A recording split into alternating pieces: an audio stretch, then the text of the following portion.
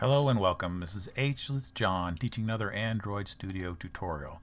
Today we're going to be working again with these templates. So what you do is go in here and begin a new one. I'm going to call mine template 3. Click next, and then next. I'm using 15, and then scroll down, tabbed activity because still working with them down here, and we're going to use action bar spinner. And then finish, and when you've done that you should have this code right here or something very similar to it. So what I'm going to do first is I'm going to go over here and I'm going to show you that you should make a copy of the fragment main XML. I just copied, pasted, and renamed it fragment main XML. Very easy to do. Now with fragment main to XML, I didn't make a whole bunch of changes. However, there are one or two very small changes I did. Right down here, let me get to it. I changed the layout and the width. If you notice, originally it was match parent. I changed mine to 400 dp and 800 dp. The reason being for that is that if you just leave it default, it wraps around the text view and it looks very small. And I want a very large and dramatic change that you can very easily see. So that's why I changed it. All right, let's go look at main over here. Now, this is where a lot of my changes occur. I want you to scroll down, down, and down. Let me see, where is it? I probably passed it up. Oh, there's it. Placeholder fragment. Right there, yes. This is the area. Now, I did some new code with a placeholder fragment. Normally, I would put it in a separate file, but this time I just recreated it and pasted it and called it placeholder fragment 2. And I'll show you that here in a second. All right, so there's wait, scroll to the top, about line 152. There's placeholder fragment. This is the original version that comes with the template. And basically what I did here is I copied and pasted it over again and used it in the same main activity Java. So I'll show you how I did that. I went here and I scrolled all the way down to, a little bit farther down, all the way to right past the root view. I took all this, I copied it and pasted it, and don't forget to leave that one extra curly brace. Don't get all the curly braces. And when I did that, I put these notes on it. Yeah, there's that. You have to keep that there because that closes everything.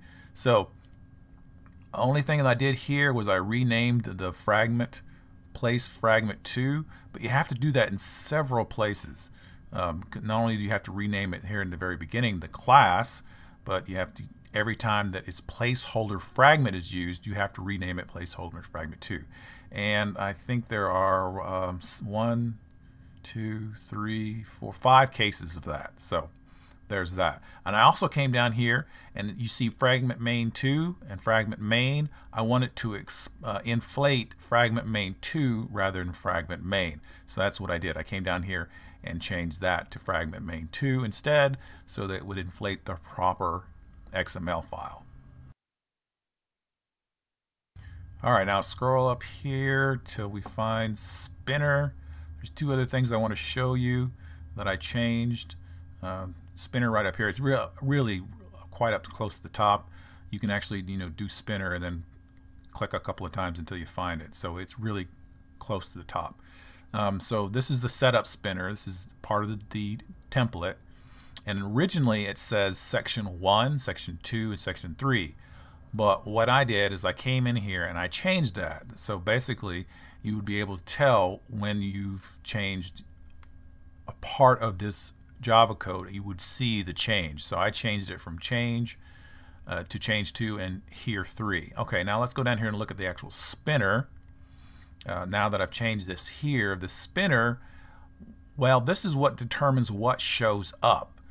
Originally, you have no if, no else if, and no else. All you have is this get support, this section right here, get support fragment manager. That's the original code. So actually the easiest way to do this is to get this and copy it and then make several copies of the copy. So I'm going to do that. Go here, copy, And then I'm going to go down here, and I'm actually going to space it out so that you'll be able to see easier where it goes without, the else if. It's kind of hard to see with the else if. So I'm going to space it out better. All right, so those are the three cases that you can just simply copy and paste this to here and to here. All right, so now that we've got that done, you have to go in here and change the placeholder fragment 2. Now the other two I left alone, placeholder fragment, and placeholder fragment 2 is the only one. The one in the middle, so we can see the huge change, was the only one that I changed. And the position is the variable here, like as in computer science, it starts with 0. So, position 1 plus 1 would equal 1. So in position, I made it equal 0 because that's actually the first position, and it shows up with the same fragment that you had earlier with the original template. Now the second position, position 1, I'm going to insert our new fragment, placeholder fragment 2. That way you can see the change, and then after that I'm going to put an else statement, and that will load up the same fragment again. So that will be the third fragment, the same fragment as it was previously. So basically it's a sandwich with the new information in the center. And that pretty much sets you up with all the major changes that occur in this code. So now we're going to just go up here and play it. And this is what it looks like. And you see the original. This is actually what it looks like if you run it without changing any of the code. This is the original display quality and everything. So you can see that this is the change. This is how we change things. So it's very easy to see. And then change here 3. Again, that only thing up here is because we changed the names of the spinner menu. That's the only thing that changed. It changes back to the original code. So there's that. Really the basics of how to manipulate, how to change and use this template for your own personal benefit. Now one of the things that they do that I don't really agree with is that they put all the fragments inside the main activity. I really prefer to split mine up. So there is that issue, but it works, and I did that so that people out there who really have a desire to do everything on the same page could. So this has been Ageless John teaching other Android Studio tutorial. Glad you joined me. Don't forget to subscribe and a thumbs up.